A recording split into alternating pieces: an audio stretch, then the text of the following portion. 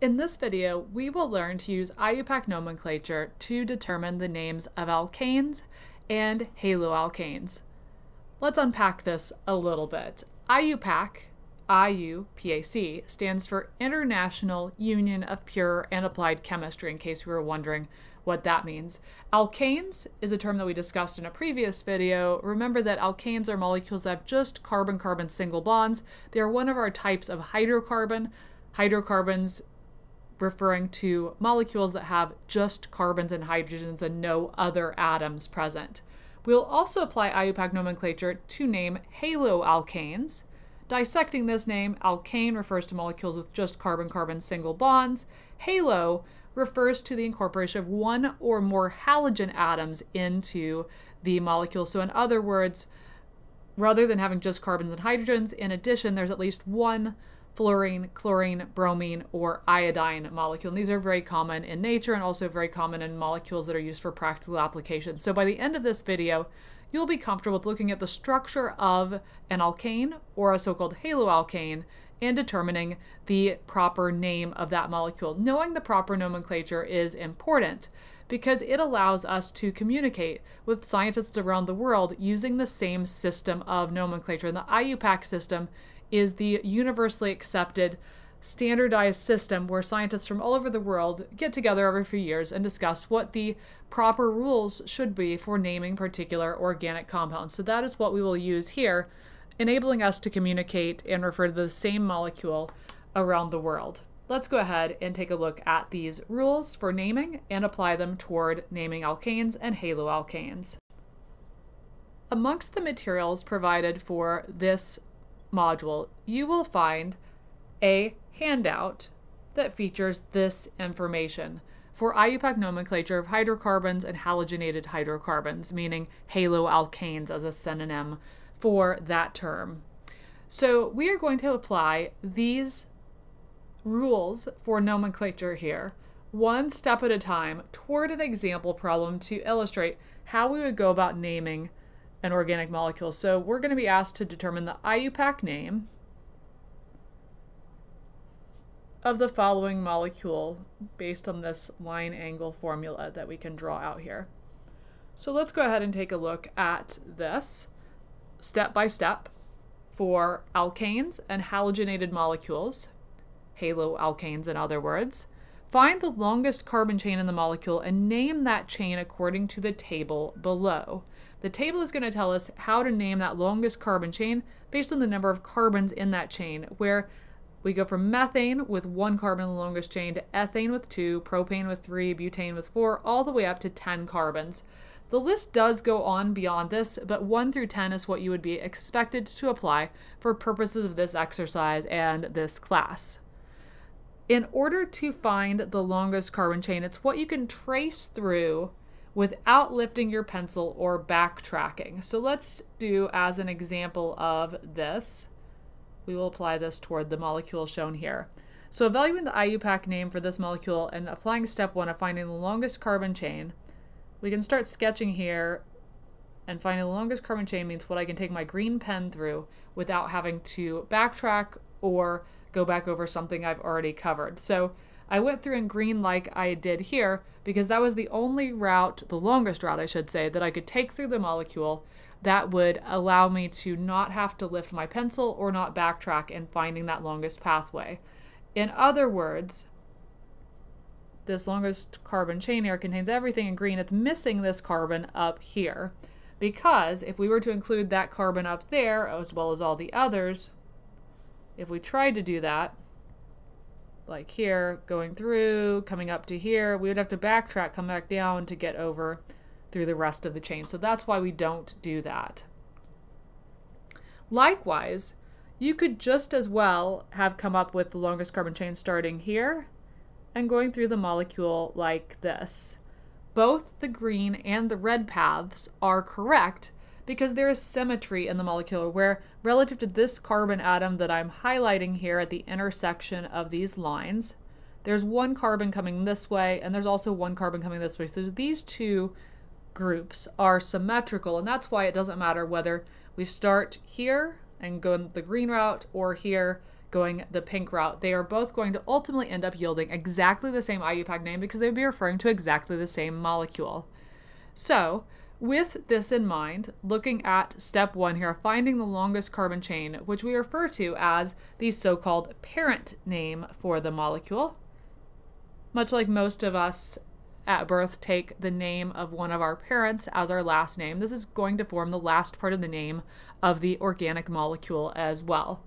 So the parent name, based on the number of carbons that we have in our longest carbon chain here, we can trace out our number of carbon atoms there in the longest carbon chain. Going either the green route or the pink route, you'll come up with the same number. It would be 1, 2, 3, 4, 5, 6 carbons, all highlighted there in yellow dots. 6 carbons in the longest carbon chain means that the parent name for this particular molecule is going to be hexane. So I'm just going to jot down parent name equals hexane here, doing my scratch paper work, because there are 6 carbons in the longest carbon chain. Hexane, and the ane suffix there and throughout all of these represents the fact that there are just carbon-carbon single bonds in the molecule. There's no double bonds and no triple bonds. Now, on to step 2, we are going to number the longest carbon chain beginning at the end closer to a branch. A branch is also known as a substituent. What is a branch? A branch is any atom that has not been counted for in determining the parent chain. So in other words, following that green highlighter that we did, the branches or branch is going to be anything that wasn't highlighted in green. So for clarity, I'm just going to redraw that structure that we had up top here. And I'll re-highlight our path that we took through the molecule in green, like so. And you will notice what was missing, what atom was not accounted for there in our journey through the molecule, through the longest carbon chain, was this branch that we had in yellow. So that's what we refer to as a branch, because it was not included in that green chain that we mapped out there. Instead, it comes off of that, hence we call it a branch or a substituent. Now, in order to correctly, fully identify the molecule, we need to be able to identify what that branch is eventually, and we'll get to that in step 3. But for now, in step 2, we number the longest carbon chain in the molecule, that's what we highlighted in green, beginning at the end closest to a branch. That branch was what we had highlighted in yellow, so therefore we are going to start numbering that longest carbon chain in the molecule, starting from the end closer to the yellow branch. So we start numbering at the very, very end of the molecule here, coming through. The reason we chose to start at the left end was because that was closer to that yellow branch coming off. So 1, 2, 3, 4, 5, 6 makes our parent chain of 6 carbons, confirming what we saw in part 1 there, that hexane was the parent name. And then carrying on from there into part 3 here, or step 3 of our nomenclature, add prefixes to the parent name to specify the name and location of all of the branches. So the name and location of all the branches based on the numbering system we used in step 2. The numbering system we used in step 2 was we accounted for all of the atoms of the main chain here in green, and then we need to bring into the front part of the name that we're going to use before hexane, we will specify the name of this branch and its location. And the location is determined by what position of the parent chain, what position of that green chain does this come off of. It comes off at position number 2. So we would describe this branch as being at carbon number 2 of the parent chain. Now, how do we name the branches? Branches are going to be referred to as alkyl groups if they are carbon-containing groups. The YL suffix indicates that it is not the parent chain, but instead something that branches off of the parent chain. So if you look down here at the bottom, we have 8 common alkyl groups, or we could think of those alkyl groups as being the branches. So these are the branch names that we have specified down here. You do need to be familiar with these and able to apply them. As we look at these branch names, and I'll zoom in a bit here, you'll notice they all end in YL, methyl being a 1 carbon branch, ethyl being 2 carbons, propyl being 3 carbons. And within these diagrams, the red line that you will see going to each here, here, here, here, here, there, and so on, is what connects to the rest of the molecule. So I'm going to put a zigzaggy line there to emphasize that this is the longest carbon chain that I've drawn as a very abbreviated zigzaggy line, and the branch coming off of it would be a line going to a CH3. Similarly, for the ethyl group, longest carbon chain right there is the zigzag line with a 2-carbon chain coming off of that.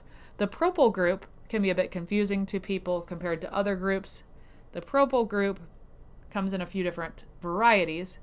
This particular propyl group that's just called propyl indicates that the branch has 3 carbons that are in a chain that come off of the parent right there.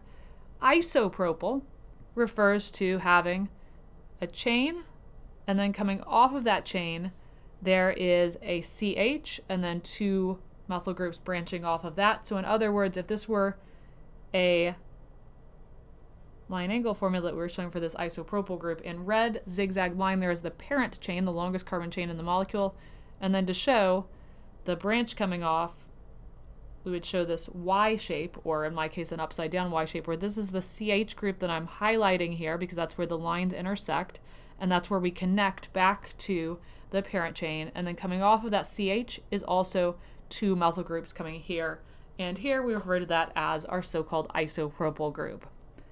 Our butyl group has 4 carbons. We refer to a structure of 4 carbons that looks like this as a sec-butyl group or S-butyl group. And again, this place where the red line comes off is going to represent where you connect to the parent chain. And so if we were trying to draw that as a line angle formula here, zigzag line represents the longest carbon chain, and then blue I'm making my connection to the branch, and the branch is a CH group bonded to a CH3, so I draw an end of the line at the left there to make my CH3. Coming to the right we have a CH2 and a CH3, so it looks like so here, making our 4 carbons with the group coming there at the second of those 4 carbons of the so-called sec-butyl group in this branch name diagram. You do need to be familiar with and able to apply all of these names toward drawing the structures of organic molecules, or if you're given a structure, writing out the name for that molecule. So let's go ahead and zoom back out to continue our discussion of describing and determining the IUPAC name for our molecule here. So in this structure, we came up with the parent name being hexane. We came up with the longest carbon chain there of 6 carbons. At position number 2, there was a branch coming off. That branch has 1 carbon atom because we accounted for everything in green, including this carbon right here, where we labeled those 2. That was all accounted for in the parent name of hexane. So what we have left is this branch in yellow. That branch in yellow has just 1 carbon, so we'd refer to that as a methyl group. And that methyl group specifically is at position number 2 of the longest carbon chain that we numbered, so we'd call it a 2-methyl group. And we always separate numbers from letters using dashes, and that is why I have put 2-methyl there. Now what we do to determine the final and specify the final name of the molecule is this is what we refer to as a prefix in the name. Hexane is our parent name, or the suffix of the name. Prefix comes before suffix, so the full name, the IUPAC name for the molecule that we've shown up top, is going to be 2-methyl hexane. And you do not need a space between methyl and hexane. Generally, when writing IUPAC names, we separate numbers from letters using dashes, like I have here, and then we leave no space between different words that are strung together without a number in between. So methyl hexane runs together as a single word there in the IUPAC nomenclature system. We can use these rules to name a full plethora of hydrocarbons as well as haloalkanes. Before we stop here, let's do one more example problem of applying this terminology. Let's give this example problem a try, applying these 3 rules again. And I strongly encourage you, as we dig into this to hit the pause button, try this problem on your own, see if you get the right answer, and then go from there to view the video to determine whether you've done things correctly or not. As I look at this structure, first thing I need to do is in step 1 here, find the longest carbon chain, and we're going to name that longest carbon chain the parent chain according to the names listed below. Beginning with methane with 1 carbon, decane with 10. We'll be somewhere in between those two extreme ends here. So coming up with the parent name here, finding the longest carbon chain, you might be very tempted to start right here and go through like this, because intuitively kind of like to start in the lower left corner and sketch through, but molecules can be provided in any sort of rotation or orientation, and so don't assume that you need to start here at the exact left-hand side and left-hand corner. Instead, it could be starting over here, starting up here, wherever it takes to find the longest carbon chain. And in the case of this, if we started right here and we sketched our way through, remember that we can't backtrack and we can't lift our pencil, so sketching through, we could do this as our longest carbon chain. That would be 1, 2, 3, 4, 5, 6, 7 carbon atoms.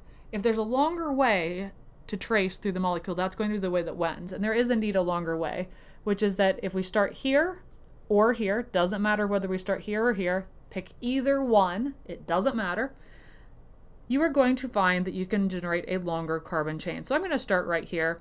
1, 2, 3, 4, 5, 6, 7, 8. 8 is a longer carbon chain than what we'd previously found as the winner, which was 7. So 8 is going to win here. So we're mapping out the longest pathway through this molecule. We started here, down, down, down. Notice I'm not having to backtrack and I'm not having to lift my pencil, meaning this is a legit longest carbon chain. Now I could have just as well started right here, where I'm laser pointering, and gone through like that. We would come up with the exact same name in the end. So if that was how you took your longest pathway through the molecule, that is A-okay. All right, going through, we start numbering from the end closer to a branch coming off. So I've started numbering from the left-hand end of the molecule, upper left here, because that put a branch at the second spot, 1, 2, and there's a branch coming off there because that's a part that we hadn't highlighted as being part of the parent chain. Whereas if we started at the other and we called this number 1, this number 2, and this number 3, we'd have to get to number 3 before there was that bromine branch coming off. So that's why I started on the left-hand side here, doing 1, 2, 3, 4, 5, 6, 7, 8 in the longest carbon chain there in step number 2. And we can go ahead and write this out, that this is referred to as octane, because there are 8 carbons in that longest carbon chain, making that octane. They're all carbon-carbon single bonds, so they get that ANE suffix. Now from there, moving onward to step 3, we need to specify the name and the location of every single branch coming out of the parent chain. We've conveniently highlighted the parent chain in green, so the branches are anything that we have not accounted for in that parent chain, anything that we haven't highlighted in green just yet. Highlighting through those, we have our group here that hadn't been highlighted, and the group over here that hadn't been highlighted.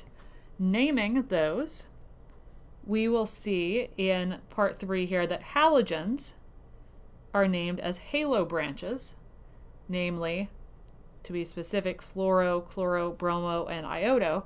This is a bromine, so we'd refer to it as a bromo branch. And to be more specific even beyond that, to indicate exactly where the bromine is in the chain, we need to specify the numerical location based on our numbering system that we devised here. And at position carbon number 6 of the parent chain, that's where the bromine comes off. So we would call this a 6-bromo, separating numbers from letters using dashes. Now our other branches are, we have at position 3, a methyl branch. Remember that was our 1 carbon branch. Indeed, we have 1 carbon right here. It comes off the parent at position 3, so we call it 3-methyl. And then we also had at position 2 a methyl group, so I would call that 2-methyl. And now you might be tempted to list the name as 2-methyl, 3-methyl, but in cases where you have identical groups and there's more than one of it, what it becomes is a merged prefix, where with multiple identical branches, such as 3 branches, then use prefixes such as di, tri, and tetra to indicate how many branches are present. For example, dimethyl, and that's what we're going to use as the case here. So we'd refer to two methyl groups as a dimethyl group or dimethyl branch. And we do have to specify the numerical location of each of those. So there was one methyl branch at position 2 and one at position 3. So we do 2, 3 and then dash to separate numbers from letters. So 2,3-dimethyl would be the appropriate name to encompass both of those methyl branches. We also have to incorporate 6-bromo into our final name, and remembering that we alphabetize these prefixes, which are the YL groups methyl or dimethyl and bromo. We alphabetize those and plug them in front of the parent name, which we previously determined was octane. So writing this all out, octane is the parent name. And then to alphabetize, here's a caveat. We ignore terms that indicate how many of a particular group there are. So hence the di gets dropped when determining the alphabetization, and we alphabetize based on M for methyl and B for bromo. So B comes before M, and therefore the name of this molecule will be 6-bromo, alphabetizing based on the B, 2,3-dimethyl, again alphabetizing based on the M in methyl because we alphabetize based on the identity of the group rather than how many of it there are. So 6-bromo, 2,3-dimethyl, and I'm just making a note that we alphabetize these.